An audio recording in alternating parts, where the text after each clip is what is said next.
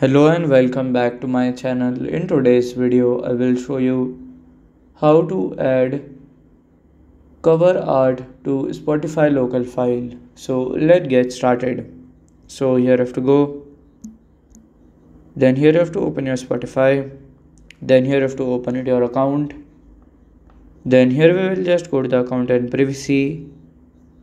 And then here we will just go to the song, and then here you have to just click on there and upload, and then it will be done. And from here you can upload it like this, as you can see the example, and it will be done. So this is how to add the cover art to Spotify local file. And if you find this video helpful, make sure you like, subscribe and share the video. Thank you for your watching.